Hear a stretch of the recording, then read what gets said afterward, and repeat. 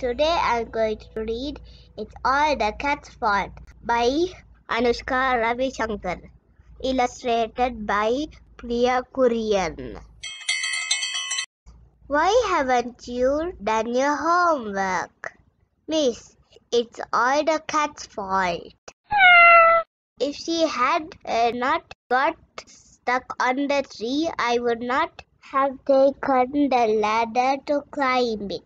If I had not taken the ladder to climb it, I would not have needed to fix it.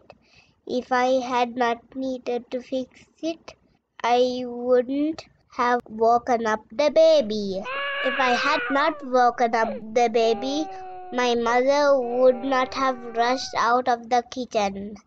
If my mother had not rushed out of the kitchen, the monkey would not have got in. If the monkey had not got in, he would not have eaten up all the food. If he had not eaten up all the food, my father would not have bought rotis and chicken curry at the tea shop.